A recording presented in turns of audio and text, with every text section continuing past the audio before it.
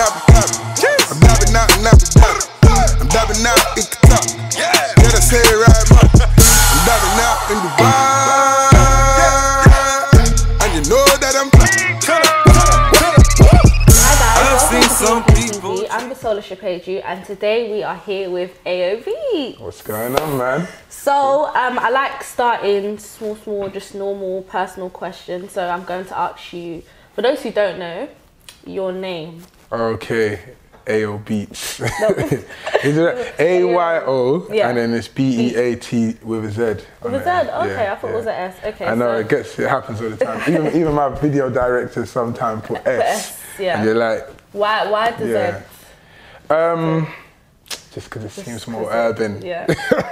More urban. More urban. Okay, yeah, so just more urban. I don't know if you want to tell me this, but I always ask them their age or age range. I'm in my 20s. Okay. So I'm in my 20s too. Cool. Hey, I don't think we're in the same part of the 20s, but yeah, like, I'm not gonna go into that. Yeah, because I just got into my 20s. So I think exactly, I'm brand new, just a few days. Okay, describe yourself and what you do in a sentence. I am a musician, an artist, and a producer. Okay. Yeah, so basically. Which came first, producing or being an artist, and why? Being an artist came first. So I've been an artist for quite a while. Well, I've been trying to be an artist for a while. It started when I went over to New York. So I went over to New York and I lived over there for a little bit. And I used to do little raps with my cousin. Come back to the UK. I was in a group. Me and another guy, basically he used to produce and I used to do the rapping, and then from there, obviously, after a while, he kind of showed me a bit about production. So I started doing some bits for myself, and then other people heard it and was like, oh, actually, can you do something for me? And then that's how. So would you say you're more known as a producer or artist? It varies, to be fair. It varies, like, yeah, man, because like a lot of people that have come across me in the production aspect don't even know I'm an artist. A lot of times we've just I heard about you, but as a producer, and then after we've worked together, and then maybe they've done their research or YouTube, and they're like, oh, I didn't even know you. You know what I mean? And then the other way around as well, like in the entertainment side of things, like, you know, TV stuff or radio stuff, a lot of the time they don't know that I produce. They just heard my songs or see my videos and they're like, yeah, he's an artist. Okay, so what do you find easier or harder, producing or being an artist? And why? I don't know, you know. It's a hard one. There has to be one. It's a hard one. I'd say, but I'm neither, but I'd probably say producing. Because like you're in the background, no stress. No, like if the song bangs, it bangs. If it doesn't, it doesn't. You don't bang, but when you're there's producer pressure as well. Because like, for example, like number one, you got every single person in the world ringing you. Where's my track? Where's the mix? Where's the file? This, that, and that. When can we get in? When can we do that? And you're in charge of everybody's careers. So imagine like you've done someone's album, like you've done 3-4 people's albums. You're in charge of their music, like if they need a PA mix for a show, like it's like your baby. Being an artist is like, you're the star and everyone's working for you. But yeah, exactly. But obviously you got to spend your own money. Or if you're independent anyway, so you have to be the front person for everything. So for example, if I had a producer telling me, why don't you do it like this, or why don't you do a track like that? I'm the actual, if I'm the actual artist, I'm doing it. If it fails, they look at me, you get me? So they don't look at the producer, you know what I mean? The producer's never really exactly. Like that. So it's even. Either way. Now to your music, your song Abu Dhabi. That's it, right? No. Yeah, Abu Dhabi. Abu Dhabi. Yeah. Whew. What was the inspiration and story behind that?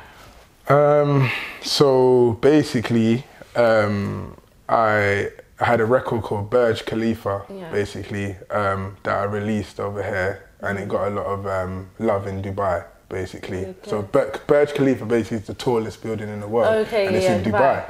So basically I made a record called Burj Khalifa, more as a punchline, like, we do it big, Burj Khalifa. Exactly. So basically I made that record and it started getting played on the radio in Dubai, and it was getting a lot of requests in Dubai. And basically this group, the group I collaborated with on Abu Dhabi called SOS, they heard it in Dubai, and then they contacted me and they were like, oh, we need to work together. And then I checked out their stuff and it was dope. So did they fly you out to Dubai for that video? Or did you? Basically, so that happened. And we flew our director, so Eric Myers. But yeah, nice. So that's how it happened. Basically, they contacted me, but I'd heard of them as well, collaborated. I sent them over the record, they liked it, recorded it, and then we just planned this whole mad. Okay, well, I have to, obviously we're always real on the show, and I have to, you know, because we do our research. I always say this live, we do our research, we go on YouTube comments, we go on Twitter and everything. Yeah. So the comments under this video were like a bit mad. Yeah, they're mad, mad extreme. They're a bit mad. Yeah. So what do you have to say to, like, I won't say direct things, but let's say with people saying that you copied a lot of, you know, aspects and stuff like that. What do you have to say to people? I mean, like, obviously I've heard it, you know what I mean? That, like, a lot of people have said, oh yeah, similar to the Miss video, for example. Like, I mean, I don't have a problem with that. We shot in the same place. Yeah. You know, we shot it at the same time. Yeah. At the exact same time. And Miss is a cool friend of mine, you know what I'm saying? So we were actually in Dubai at the same time shooting our videos, and we were supposed to link up, but we didn't get, because we were both shooting. Yeah. So it's unfortunate, because it would have been cool to see Miss in my video, me in Miss video. But it's cool, like, you know what I mean? I like his video as well. A friend of mine shot that for us. So yeah, man. You know, I don't mind people saying similar. Getting 1 million views on this. It's surreal, like, it's just unreal, because, like, obviously it's been, like, this year I've done a lot, I've put a lot in, you know what I mean? Like, a lot of collaborations, a lot of trying to get noticed, and I've been around for years, you know what I mean? But yeah, it's just surreal. Like, I think, I don't know, it's weird. It's like when you're in this space, when you get 1 million views, when you actually hit 1 million views, I mean, like, up to that point, so much has happened. Like, you know what I mean? Behind the scenes, like, so much has happened. Like, seeing people like Jessie J tweet the record, you know what I mean? People like, you know what I mean? Everybody supporting people like Chip, you know what I mean? Being in Abu Dhabi with Krypton Conan and performing to 30,000 people, and all of this has kind of like happened already before I hit 1 million views. So it's like, now it's like, oh, it's just 1 million views, but it's like, all of this has already happened, do you know what I'm saying? So it's just seeing what happens next. Okay, do you agree that producers don't get enough credit? Yeah, I definitely do. What do you have to say about this? I think it's just like, you know, it's the scene we're in, it's the times we're in, basically. Everybody makes beats, everyone's got a studio, everybody does, you know what I mean? And we got things like Instagram and Twitter and all of that, so, and the media. So when you got the media and then you got everybody doing it, the only way you can notice a particular person is if their media is, you know what I mean, or their name. And that's why for me it was important to be an artist as well, because a lot of the time it's like I'm doing a beat, like, for example, More Money, No Problems with Rattling, like, people wouldn't have known I produced that if I wasn't on the chorus. Do you get what I'm saying? So, like, it's important to do that to make people know. Okay, so who are your top 3 producers in the UK? Jeez! We have to spice it up. Like, oh man, that's a mad question still. No, that's mad, because, like, obviously I know a lot of producers. But they're gonna be like, oh, what? So no, they're not. So fam. No, they're grown people. Like, okay. All right, I just put it together with people that I've been around, and then people that you just don't want to hurt feelings. Like, feelings. Because there's so many dope producers. Okay, but your top 3. Okay, top 3. Yeah. I'll pick from different genres here. Okay. Yeah. All right. I like Still Bangles. Okay. Yeah, he's sick still. I rate Still Bangles. Shout out to you. Next person. Is that number 1 then, or number 3? I'm not putting it in order. Okay. You can't do that to me. You can't do that to me. Okay. All right, Still Bangles. Then I would say, Labyrinth. I have to say Labyrinth. Yeah, like, that's my guy, and he's just like, I've seen him put stuff together, so I have to rate him on that level. And then, jeez. This individual, because there's a lot of production groups as well, but we just go by individuals. Calvin Harris. Okay, okay, that's very different. That's actually different. You're lucky. Yeah, Calvin Harris. Yeah. Okay, so what has been your favourite song you've produced? Like your favourite, you have to pick one. That's this year. Yeah, this year. This year, because like okay, no, that's not yours. Yeah. Okay. That's not my song. That's not yours. Okay. Cool. That I'm not on. That you're not on. Nothing to do with you. Okay, no, we have to broaden it to like. See, you're making it easy for yourself. All right. Not just this year then, because most of the stuff I've done this year I've been on. In general. So in general. Okay, the tune. There's two. Can I say two? She's getting vexed now. She's like, nah, you can't really. Yeah, you can't. I need to be harsh. All right. It's the Sky's the Limit remix that I done for Jason Derulo. Okay. That was dope. Alright, cool. That's actually a big credit. Yeah. Okay, so your favourite person now that you've worked with. This is not. But this is not even a deep question. Me in trouble, man. My phone's gonna start going off when this gets how is this gonna get you in trouble? Like, just they're gonna be like, oh, right. So what? Yeah. So you were good to work with. Yeah. I just my favourite. Like, I have my favourite interview person that I've done. Like, but everyone's been good. Like, you're good. Yeah. So right. So I'm not the favourite. No, you're not the favourite. Okay, cool then. No, don't backtrack. Okay. You see what I'm saying? You see what I'm saying? I see what you're saying. But it shouldn't hurt feelings if you're just being that. You should have your reasons as well. Like who? Favourite? Nah, I can't. Like in what way? Maybe it's my hat that's too tight. I don't know what's I don't know if it's you or his hat. Yeah. Oh man, I don't know. Like I don't know. That's too hard. That's a hard question.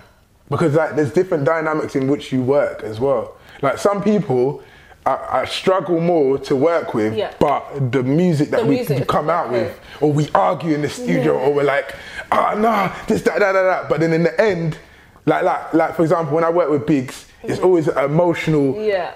You know what I mean? But in the end, the song we put together is like a musical masterpiece. Do you know what I'm saying? Yeah. But then there's might be other people that, you know what I mean? Like you're cool, you're mates, but you don't. You can't. Okay, imagine like February. Yeah. You're sitting in the studio in the UK, making a song called "I'm Dabbing Out in Abu Dhabi," and fast forward 6 months later, you're in Abu Dhabi. Dabbing on stage with 30,000 people, and they're all singing "I'm dabbing out," and like it's just mad. Like you don't. It's crazy. It's crazy. Like it's mad. It's just you don't. Yeah. You never know. Sometimes it just works. It just works. You get me. Okay, so this is another comment that that we had to bring up. So and I know you see and hear this comment, and we just want to know like your reply. Like, to people saying that you copy Future. Like, oh yeah. Like, let me tell you a funny story. Yeah. Tell me.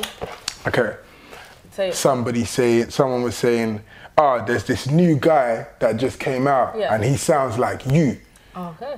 I was like, okay, send me the link. Send me the link. It was Future. You get me? I was like, rah, at that time. But this is like 5 years ago. Yeah, so they were like, it's Future. I was like, he don't sound like me. Come on. So anyway, I'm carrying on my musical journey, and it's like obviously Future has become very, very popular. Yeah, so now it will make you like, you're trying to sound like Future. But it's weird because I've always done this style. It's not been. I mean, I did spend a lot of time in Atlanta. At that time, Future wasn't out, so maybe. The influence, if you understand what I'm saying, like we might have been influenced by the same. You saying this, people are actually gonna think, like it's a good thing you're saying this because it makes sense. I never just came out now. There's a lot of people that did just come out now and are trying to do it, but they just don't have a similar voice, so they don't get compared. But me, I've been out for years. I've been out for years and years, doing the same thing, the same hooks, the same. You could ask, ask anyone.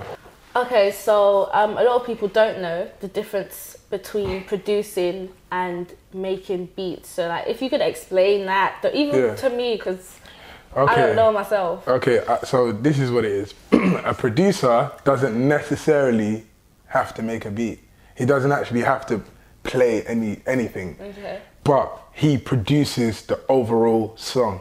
If you understand what I'm saying. Yeah, so like, I don't know if you know who Barry Gordy is, for example. You don't. I think you should stop asking me like, because it's making you feel young, innit? Okay, like Motown, like Motown, Barry Gordy, Motown, Motown. He was a producer, but he didn't always play everything, but he could make sure. Yeah, everything. Yeah, so he could say, okay, yeah, you know, this is how this should go. That. So that's really a producer, innit? Like whereas a beat maker just makes a beat, and then that's it. You do what you want to do. Does that not mean a lot of these producers are beat makers then? Yeah, kind of. I mean, okay, like I'll give you an example. Yeah, DJ Mustard. You know who DJ Mustard is, right? Yeah. Cool. He don't make every single beat that he has his mustard on the beat type, but he oversees the whole song. So if he needs a vocal from there, you know what, why don't we get a hook from so-and-so? You know what would be good if this, that. So therefore, but some people do both. Like, because it's the modern day and now everyone's got software. And now people do both. So people make a beat, then they go and get the artist, then the artist comes in and say, oh no, why don't we get so-and-so on the hook? Let's do. That is producing the whole song. A beat maker just makes a beat. It's on YouTube or wherever. You could go and download it, do what you want to do. Do you know what I'm saying? That Kanye West is a producer. He took, for example, Designer's track, Panda, and put it on his album and did all musical changes. And like he didn't make that original beat, but he produced it. There you go. Okay, so what's the creative process behind producing? Like, do you wake up in the morning and you're like, okay, I got this beat in my head, I'd want to do this. Like, what is the process? I think with my stuff, it is a lot of the time, my own artist stuff, it's like that. So I just wake up, oh, this is a sick hook, like right there. So I might record like a little piano, put my chorus down, then start to build a beat around it. And then after I put my verses in once, the hook in it. And then if I was producing for someone else, more time I start with the beat. So I'll do like a beat idea first. A part of it, maybe like a little 8 bars, like just a little part of the track, and then I'd vibe with the artist. We'd come up with choruses or stuff like that. We'll put that down, build the rest of the beat. Then I let the artist just write their verses.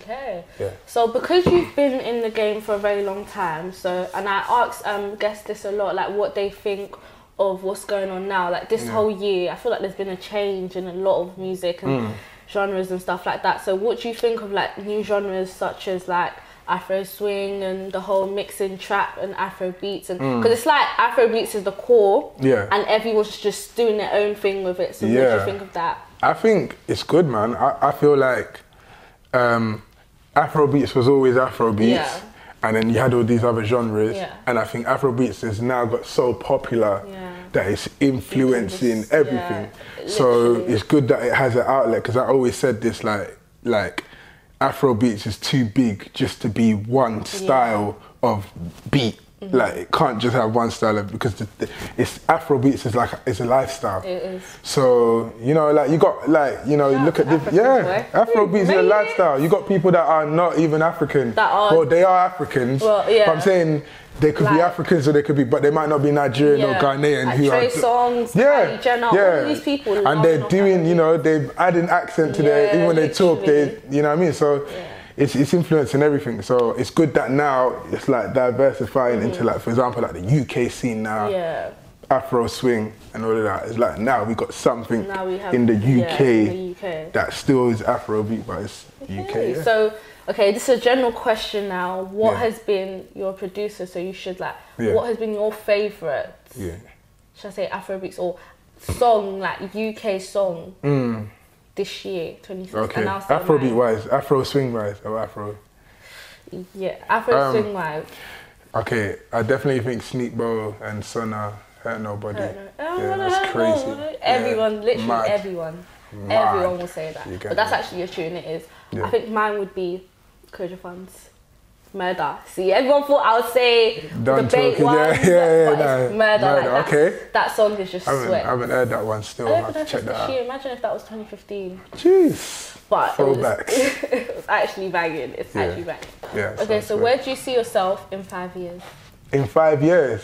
I see myself, I see myself in maybe like an executive position, maybe a record company, maybe something like that, maybe something entrepreneurial. I definitely want to stay within music, but obviously, you know, if something comes along that could, but I feel like I can offer something to the industry more than just me as an artist. I feel like I can put hands in different careers and help people. I feel like I just know. I see that too, Yeah, so. Okay, so where can we find you? Okay, so you can find me on Twitter. It's AO_Beatz with a Z. Okay. Instagram, just AO Beatz with a Z. And then the rest you could just Google me for. Or YouTube me. Search my name, AO Beatz with a Z, and you'll find all my features. Okay, well. AOBeats.com. Second time someone's AOBeats.com, you know. That has everything in there. Well, that's enough from me and AO. Definitely tune into our next episodes. And guys, please subscribe. Like, it's free to subscribe. I never say this, but I'm going to start because you guys, for some reason, don't want to subscribe. So, bye, guys. Say bye. See you later.